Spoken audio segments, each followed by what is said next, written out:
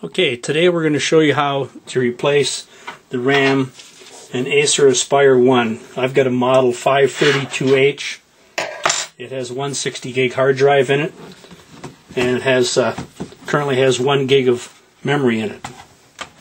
As you can see, it's very nice, very light. This has got a 6 battery pack. But we'll start by start back here.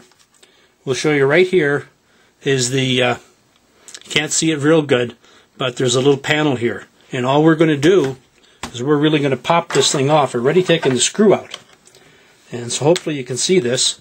I'm going to pop this out of here, take this out, lay this down. Right here's the memory. Very, very simple to get this out. We're just going to go take these two clips, pop them. This memory stick pops right out.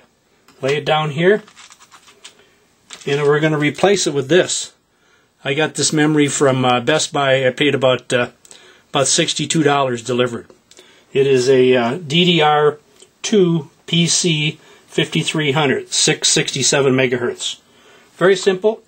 I'm going to pop this in here, and I'm actually going to slide it all the way in before I actually put it down. You can see I've slid it all the way in. Otherwise, it's a little more difficult to put in. Push it down. It's done. I've got it in. Put the cover back on.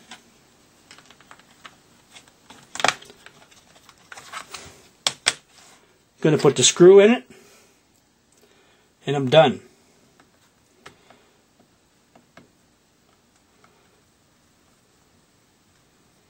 It actually takes longer to figure out how to get this done than it does to do it. Took me quite a bit of research on the web. I actually found a picture on Acer's website that actually showed the layout of where the RAM was. That's it. Hope everybody enjoys.